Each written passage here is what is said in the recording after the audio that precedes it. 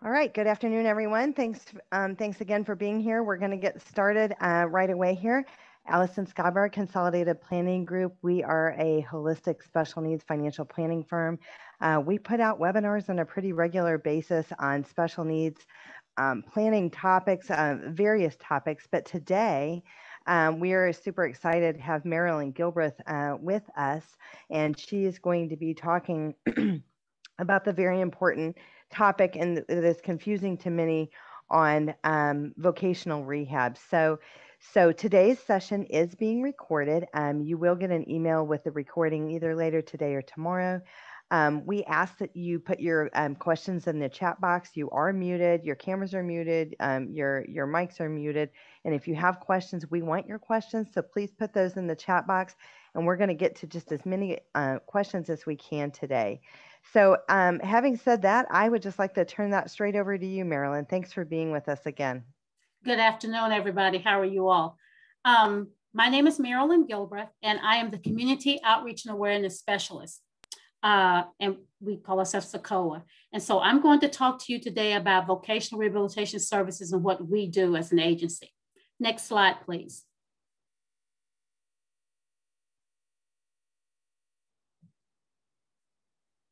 So the first thing that people generally talk about is what is vocational rehabilitation? So let me say this.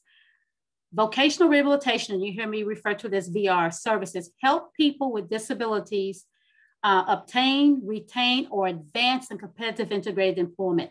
And for some of you, it may be before we can obtain the employment, you may need to have assistance with your student getting prepared for employment. So we help people with a disability prepare for, obtain, retain, or advance in competitive integrated employment. And people say, well, what does that mean? Competitive integrated employment is a job you or I would do. Okay. Who do we serve? So Texas Workforce Solutions, VR Services, serves people with a variety of disabilities. And so people go, well, what kind? There is no disability we don't serve. And I want to make sure we're very clear with that. We work with people with blindness and visual impairments, including legally blind, people with a hearing impairment, people with mental or behavioral health conditions, physical disabilities such as birth defects, cerebral palsy, back injuries, traumatic brain injuries, seizures, epilepsy, those with intellectual and developmental disabilities, other physical and mental conditions that impact a person's ability to go to work. So we serve any and every disability there is. If somebody has a disability and a desire to go to work, we can work with them to help them to that end. Next slide.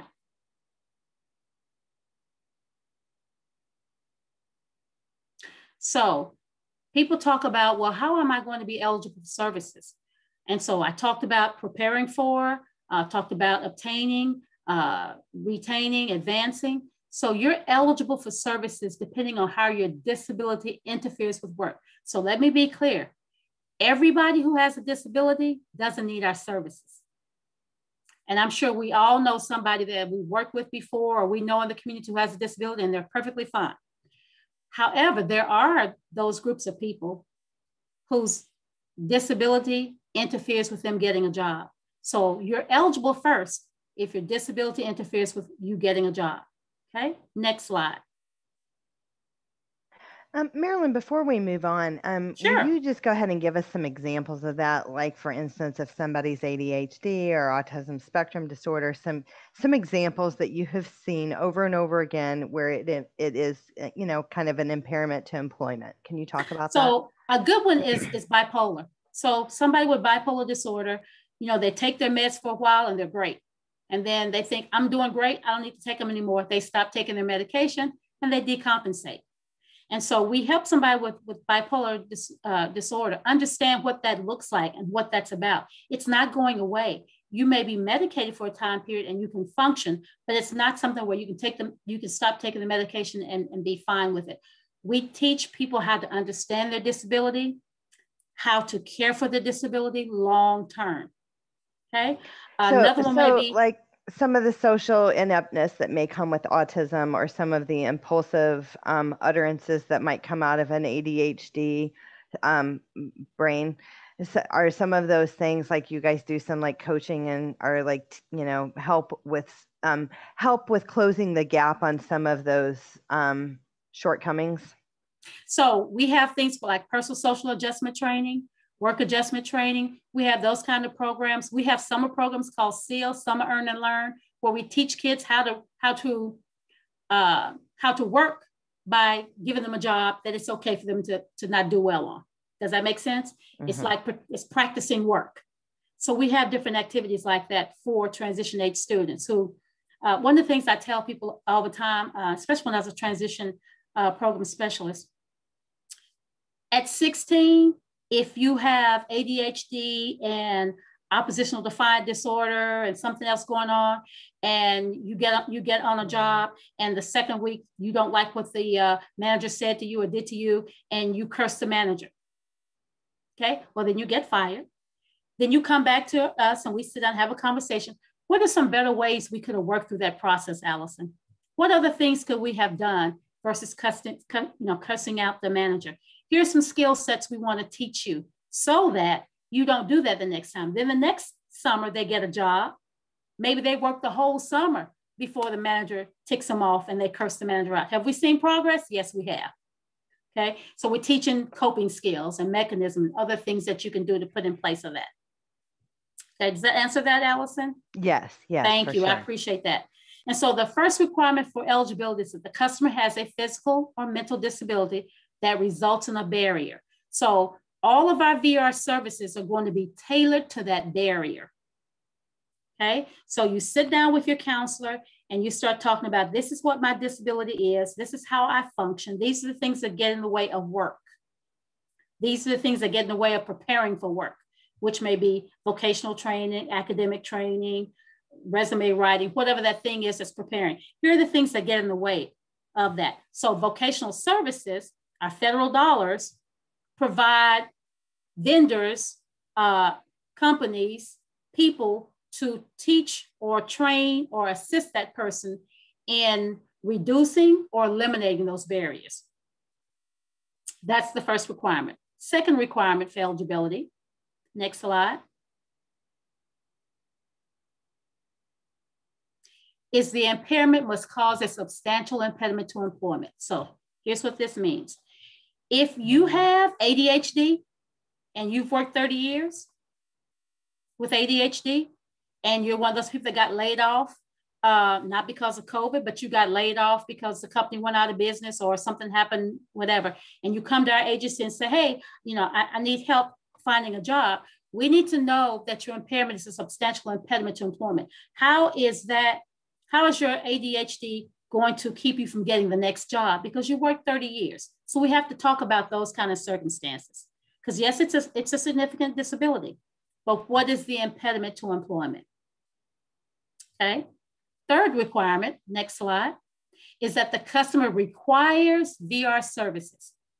Requires VR services. So we're not I'll pick that thing, and I want that thing, but I don't want this thing. So when we start talking about your disability and what the impediments are, we sit down and talk about services to address all the impediments. We can't pick and choose. Well, I want you to help me with that area of my disability, but I'm okay with that other area. We have to look at the entire disability and how it is an impediment to you getting a job. So the third requirement is that your disability requires VR services and you're willing to participate in the VR services. That's the big one. That's the big one. So we hear this all the time where we have parents, the parents want their kids to go to work and the kid doesn't want to go to work. So talk about that, Marilyn. Yes, Allison, I just had that this morning. I've done about, 6 presentations and 12, 15 today alone. And go back, don't skip to that slide just yet. But one of the things, I had a parent this morning and I completely understood her concerns. She's calling about her son who has a disability. Her son's at school. And so I said, how old is your son? She said, 17. How many 17-year-old boys do you know that you can just tell them what to do and they're going to do it? And guess what? The counselor is not calling Allison. The counselor is going to call the 17-year-old young man. Allison can be on the call, but the VR services are for the 17-year-old young person. And if that young person is not interested in VR services, then we're not being a good steward over taxpayer dollars. So I always encourage parents, please don't call me and have me do an initial contact on your child and the child's not there. Okay? Because we all say what our kids are going to do. And that doesn't always ring true. And because we're using VR federal dollars, we need to make sure that the student's on board. And here's the thing, because as I said, I was a transition specialist, and I know there are some catchphrases that just throw teenagers off the bus. You know, we're not going to sit down and say, "Hi, Allison, my name is Marilyn. Tell me what your disability is." That's turning everybody off, adults as well as transition age youth. We sit down and talk to students about, tell me what accommodations you get in the classroom. Tell me about the things that you like. What are your subjects you enjoy? What are your subjects that you don't enjoy? And tell me what that looks like in terms of when you go to an art. What do they say in art about you? What are they talking about? Are you engaged in your own art? Do you get to speak up about what's going on? Tell me what you want to do after high school. Tell me what things you think are going to get in the way of that. That's the conversation we have as a counsel with this transition student, because they have to buy into it. All of us as adults, we want the very best for our kids, but we have to let them buy into it as well. I can't tell you how many times as a transition VR counselor, because I've been a TVRC too, working with the kids in the school, I put a kid through what I just talked about, through Goodwill, personal social adjustment training and work adjustment training, which is teaching them how to get to work on time, how to take a break on time, how to come back from the break on time, how to go to lunch timely, how to stay off your phone while you're working, appropriate conversations on the job, inappropriate conversations, all of that. And I've had parents call me and say, "Ms. Gilbreath, can you please tell Johnny to get up out of bed and go to training?" Mom, Dad, if you can't get him up out of bed to go to training, I certainly can. And so if he or she is not going to participate in the VR program, that's probably what we need to stop. We need to first get that person to buy in. Sometimes students get it, sometimes they don't. It's hard to watch your child go through something that you know you could save them from. But sometimes trying to get a 15-year-old to engage in the VR process is probably not appropriate. Maybe they need a little bit longer. Or we have programs, we have a new program now called Potentially Eligible, okay? So it's kind of like coming in and testing VR services. So maybe they don't want to completely sign up for vocational rehabilitation services, because there's nothing wrong with me. But they may participate in some type of activity we have under Potentially Eligible, where they can do a particular program that summer or whatever time frame they have, and they can get an idea of what it looks like. Okay, but we absolutely have to have the students buy in to participate. So that fourth requirement is that the customer can benefit from the services and they can become employable after our VR services. That's that fourth requirement, okay? So basically ages 14 to 22. It's transition. So, and I know, and this is basically about the VR right now, but are there additional programs for folks that have kids that are above age 22 that maybe didn't know this program existed when their kids were younger? That's our adult program. They're adults. Okay. They are an adult. And so they just come through the system as an adult. Okay. So if they've graduated high school, then they come through the program as an adult. The transition program is while they're still in school or aging out. But the moment they graduate high school or age out, they're in the adult program. And the way to make that make sense to parents sometimes, because it's kind of hard to delineate, is that as a transition VR counselor, pre-COVID, that counselor was in the school every week at that child's school, working with the teachers and the SPED coordinators and the 504 coordinators and whomever is in that child's world on the school setting. When they graduate high school, that TVRC is still assigned to that high school. The student can't come back to the high school to meet with the counselor because you've graduated, okay? So they go to an adult caseload at that point. Okay. And Good so question, Allison. also in the example, so we talk about kids being in school, public school, private school, homeschool, etc. But what if they're already in college? What if they're above, they're 18 or above? I know you said 14 to 22, and they're already in college. Can you still help them that way too? Anybody with a physical, mental, or visual disability. Perfect. Doesn't matter what their station is, what they're doing. It's if they have, because you're in college to get a job. You're going to college because you've already identified a vocational goal. And so you're in college with that goal in mind. And if you're in college and you're struggling, you're already going to be connected to the Office of Students with Disabilities. And so that's going to be your help right there. Because if you're connected to the Office of Students with Disabilities, you're automatically going to be connected to us because that office is going to do that. All colleges have students with disability services. And in order to get their services, you probably have come through us or a private VR program.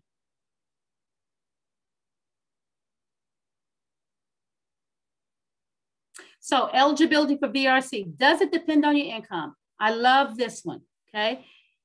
Eligibility has nothing to do with your income, okay? Nothing to do with your income, okay? So I wanna make sure people understand that. Now, if you're talking about going to college, then yes, we want you to fill out the FAFSA. Yes, there'll be some family contributions as well as our agency. But eligibility, it does not factor into depending on income. So what kind of service? I want you to clarify that because I think sometimes people don't understand that. And I know you're getting ready to go into some of these services, but I think understanding that your program is state and federally funded and that you guys have got lots of money and that you have to spend it, and the kinds of things that you guys are spending it on, it's important for us to know that. That's something that I learned and that I thought was pretty awesome. So if you'll convey that, I appreciate it. And that's right here, because here's some of the services we pay for. They're right here. We pay for training. That can be vocational training. That's barber school, CNA training, want to be a firefighter. I need a 2-year certificate. Counseling, not VR counseling, but somebody, let's say someone's schizophrenic, they need one-on-one counseling. Okay, so we can pay for one-on-one counseling services to get them connected to somebody. We can pay for medical services. So somebody's having a surgery. Somebody's an amputee. Okay, hearing aids, transportation, vehicle modifications fall under that. So you got somebody who's a wheelchair user. Okay, and the only way for them to get to work is that they have to drive to work. So they have to modify their vehicle. Prosthetics. We pay for sign language interpreters. We pay for Braille instruction.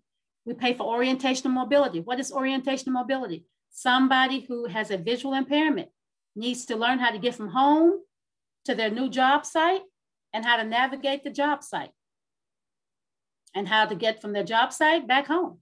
That's orientation and mobility. On the job supports. That's job coaching. That's supported employment. If somebody's more severe, that's supported employment. Those are on the job supports. And help finding employment. Building your resume. Helping you learn how to interview skills, dressing appropriately. You know, all those things come into that. And those just a very small portion of the services we provide. Whatever the impediments to employment for that person is, we need to determine VR services to address those. So that's why there's no number you can attach to it because it depends on what the impediment or what's getting in the way. Then we need to determine what VR services can address that particular need. Does that make sense? So basically you're customizing. So for each of our kids that might be eligible for this program, once they come into this process, you're customizing and tailoring a program to them based off of the assessments that you guys have done and the results of those assessments that have determined what the gaps are or what the issues are. As well as the medical or documentation the parents have on the students before we even got to them. Because gotcha. That's good foundational information. And so it's individualized services, okay? So you may not need all the services and there may be other services that you need. So that's not an exhaustive list, but you're right, Allison, it's an individualized VR program of services, because what one person who has bipolar needs to reach their employment goal, another person with bipolar disorder may need something entirely different. And so two people with bipolar may function entirely different in terms of what their impediments to employment are. Okay, somebody newly diagnosed with bipolar has a different set of skill sets going on because they don't even understand what's happening to them. Somebody who's had bipolar for 10, 12 years, they get it, they just don't want to get it. At this point, they're trying to work through some things. I feel great on my meds. I don't want to take them anymore. That's a different kind of conversation. Okay, next slide. So what is the plan? It's an individualized plan for employment.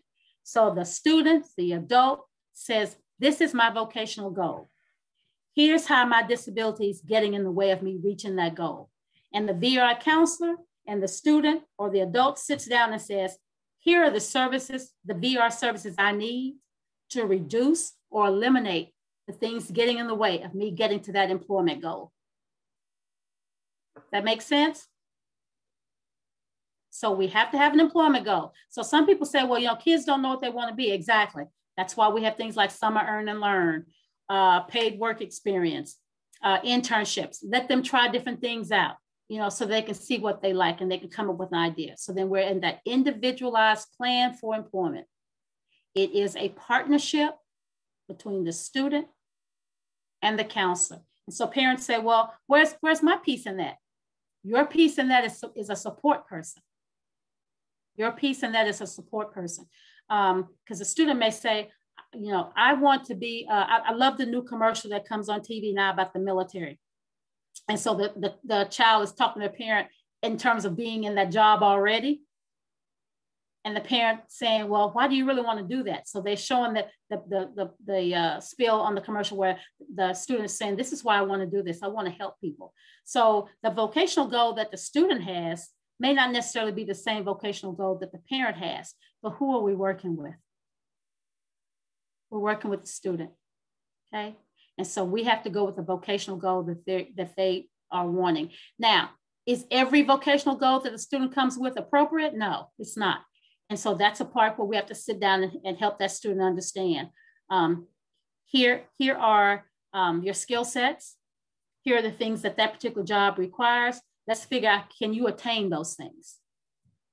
Okay, and an example I like to use that kind of brings that home is that sometimes a student, you know, we have different levels of IDD. So sometimes a student who has IDD, they may be reading at a 7th or 8th grade level.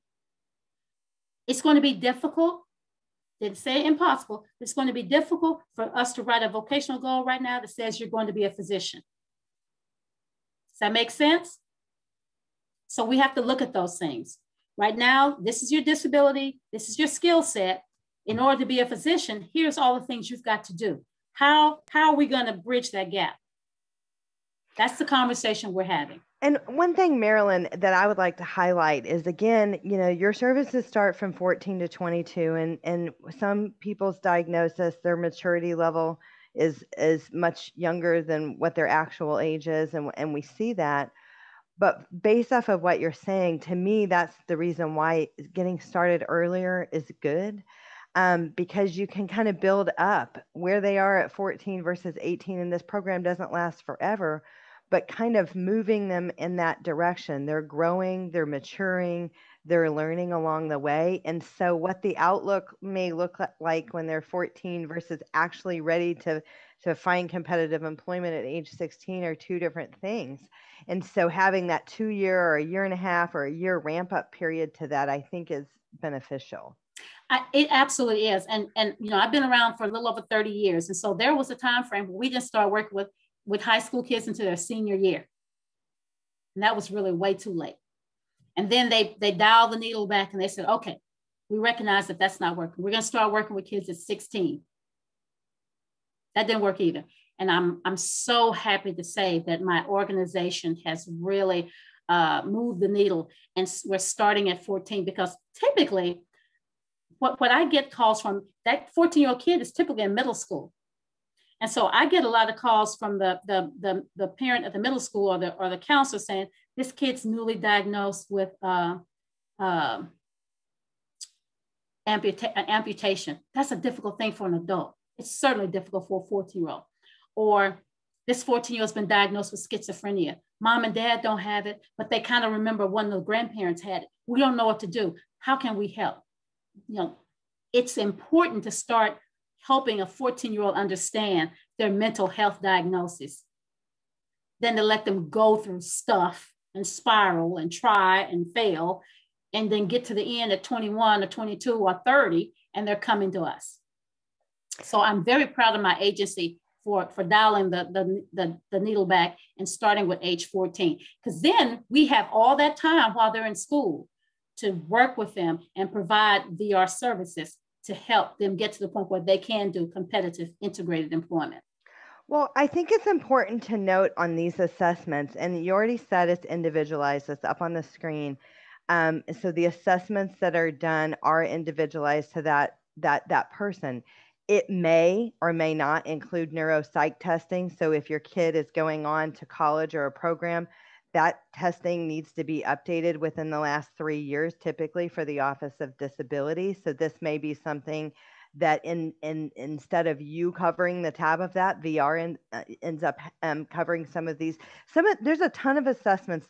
Basically what I'm saying is that as a parent, you could private pay for this out of pocket with the same agencies that VR contracts with, and you're going to get the same, basically the same results, only you private pay for it, or it could be, and I'm not saying it is because it's again, to that tailored plan, but these are thousands of dollars of testing that end up happening, that it doesn't end up being out of pocket expense for a family. And I think that that's important to understand, because we need these results to be able to help guide our kids in the right direction. And whatever that test might be, some people have underlying mental illness, or, maybe they need a psych eval, and there's other underlying diagnoses that haven't been diagnosed. It could be anything, but can you just talk about that, Marilyn? Sure, because with mental health diagnoses, typically, if a kid is on meds for their mental health concerns, they have to go to the nurse to get it. They can't carry the meds around with them and take them at will. So they have to go to the nurse. So the school's already privy to that. So there's something in the records already that you've had to provide to the school, or the school has done the testing. Because you just can't walk into the nurse's office and take a psychotropic drug and not have some paperwork behind it. So it can be private pay, as you said, Allison, or the school could have already done the testing and they've determined there's a need. Okay, so the school's test, I think it's every 3 years. So when you're going to your ARDs or your 504s, you're asking those questions and making sure you have the most current information. Now, with our agency, we pull the school records. That's one of the things that we ask for. It's when we're determining eligibility, we're asking for the school's records, whatever they have. If your child is on medication, and is doing one-on-one counseling. And this is a very good point, Allison. Thank you, because this just came up not too long ago. A student with a mental health disorder is seeing a counselor, has been seeing a psychiatrist for like 7 or 8 years, and the parents don't want to release the information. That doesn't help us. So we're the person trying to help that student. You've got some medical documentation that can help us make sure that whatever job we put that student in is a good fit, but you're unwilling to share that slice of the information. Am I making sense, Allison? That's really not a good fit. If you're trying to be that private, you're really doing the student a disservice. And I'm gonna step out on a limb here and say this, and I mean it in the most respectful way. If you feel there's something in those documents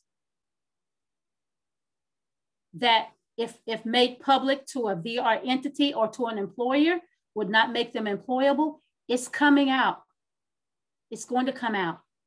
It's going to come out on a job, or it's going to come out in the preparation. And neither one of those situations are good. So there's no reason to hide that kind of information. We deal with people who have some severe disabilities. We do. There's nothing we haven't seen. Okay, so keeping that information from us just doesn't allow us to do a good job fit. So to be clear, we had a question. So like, you know, the beginning you said that there has to be a documented disability, and so the question is can that come from the school records and or medical professionals, or one or the other? Are you looking for both? We want both because there's some things that the school will have that I promise you, if it's difficult for them to give us the psychiatrist records, the school doesn't have them. Because the school doesn't even ask for that. They just need the letter from the doctor saying this child needs meds so many times a day, etc. We need the actual records. So it's both if it's that kind of situation.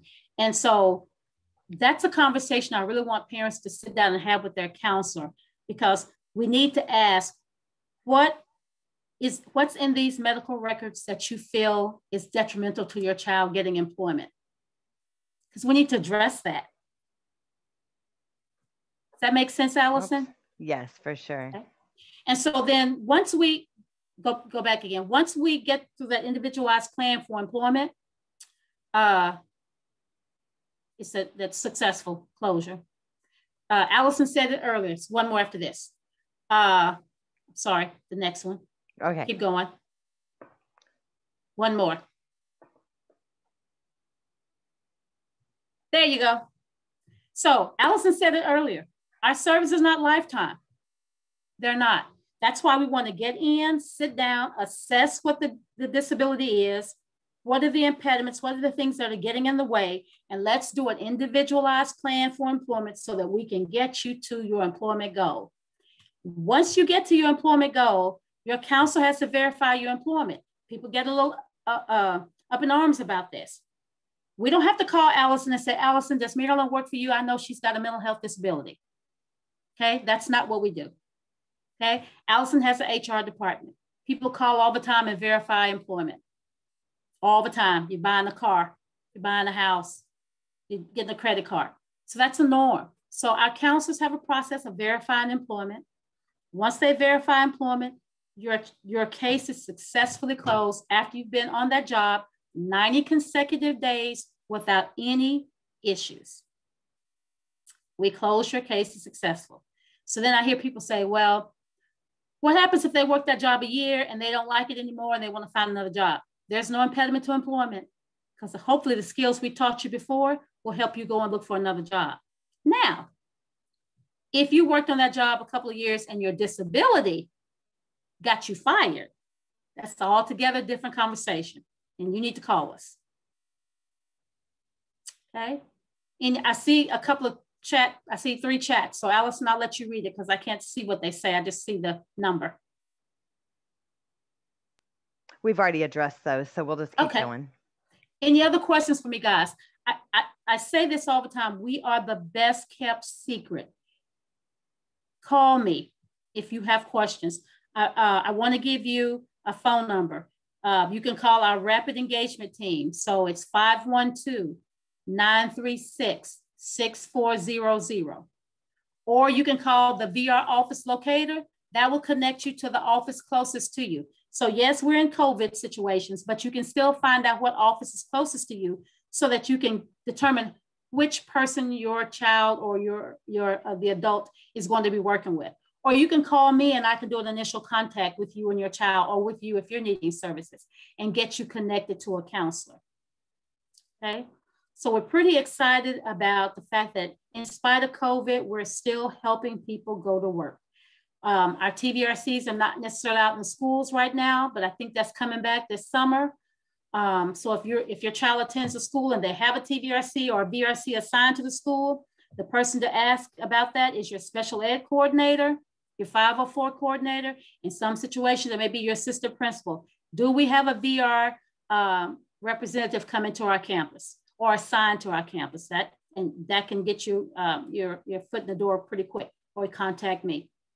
And let me give you my phone number too. I don't think I have it on this one. It's 281. Can you put that in the chat for me, Allison? 732-1316. You can reach me at 281-732-1316. Yes, I've definitely put that in the chat. And some things that I like to address, I like to talk about because we're working with special needs families every day. We hear different stories along the way.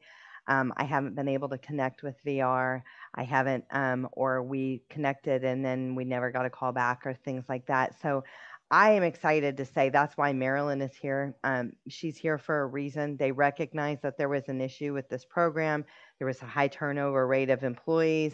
There were people that weren't calling back. COVID made everything worse.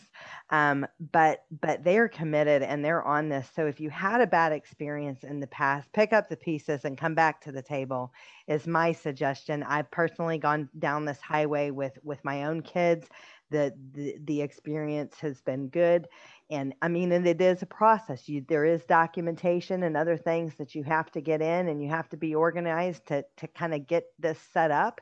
But I think that the short-term and long-term benefits to our kids are huge. And, we want to find out now if they're going to continue to get fired over and over and over again, or if they can't, sustain or things like that. Allison, I mean, sooner versus later is good for us to know this. Yeah, let me say this too. Getting fired from a job for us as adults is just horrific. And we've heard all the sad stories in the news about people losing their jobs and what they do. It's not a bad thing for kids. It's a learning experience. It's an absolute learning experience because every time they're fired from a job and they're connected to VR, we're sitting down discussing what went wrong and how do we rectify that so we do better in the next situation. And I know people laugh when I talk about that cursing thing, but that's absolutely true. I taught that when I was a transition specialist. It's okay. It really is okay to curse out your boss at 16. It's not okay to do that at 26. So we need to give you some skill sets to teach you how to navigate that world. We have all had bosses that make us angry. We learned over time how to handle those situations. And that's part of what VR does, is teaching kids a skill set on how you handle this situation. How do you start a job and be 2 weeks in and need to tell the boss, I want to be off a month so I can go to Italy with my family? Okay, it's cause and effect. Let's talk about what that's going to look like. Let's talk about what the worst case scenario is and what the best case scenario is. And that's part of what VR services are. For sure. This is so good. And I know that we've had you several times, but it's never enough because this is a lot of information to take in. So we're definitely, there's your contact information slide. So you guys can screenshot that. And again, you guys are going to get an email with this video. But yeah, this is such important stuff. And like I said, I think it's so good. Like just even the assessments and the things that we've kind of been going through the process with. We're kind of new to the process with my own kids, but it's good information and we're learning a lot and we're turning the knobs on it. Is it time consuming as a parent? Yes. But what's more time consuming? Your kid that never ever goes to work and lives with you forever and ever and ever. I don't know. Like, so there is an element of time that goes into this, but it's so super important. And the deposits that the kids are getting of these positive experiences and earning some money and being needed or important and actually having a job, I think that those are all really good things. So we are ending early today, and these are just a few things that should be on your special needs planning radar.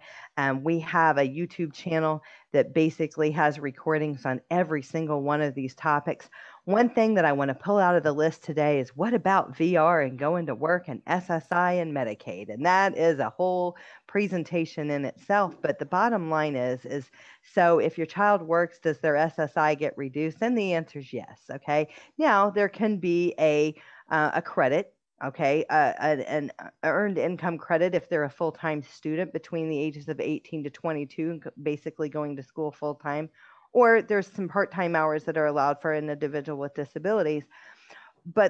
So the question is do I want this? If it's going to mess up their SSI, if it's going to reduce their SSI check, do I want this? And the answer is yes, because the SSI is only $794 a month or 5 something a month if you don't have a housing agreement in place or whatever.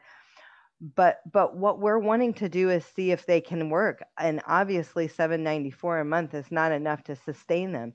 So if in the meantime we're trying to figure this out and they're not full-time students and their SSI is going to be reduced, what if they make $1,100 that month? That's definitely more than $794. So we're SSI and SSDI specialists. We're certified in that, so we can talk more about that. But that is a question that we get all the time, so we can talk about those things. And so anyway, these are just things that should be on your radar. If you've got a child that's transitioning, there's a lot of moving parts as it relates to maintaining eligibility for future benefits for your kids. And so these are just some of those. And if you want to reach out to us directly, we're happy to talk to you about your unique situation and kind of where you are in the planning process and what you need help with. Sometimes people need help with developing a future care plan. There's anywhere along the way where you might be, we're happy to help. So this is definitely how you can reach us. So I'm just going to go back to Marilyn's contact information. Marilyn, I would really like to say thank you again for being with us. Of course, we're going to have you back, and you always provide such great information. So thank you so much for your time. Thank you guys so much for having me. Everybody be safe out there. Absolutely. Have a great afternoon. Bye-bye. Take care. Bye-bye.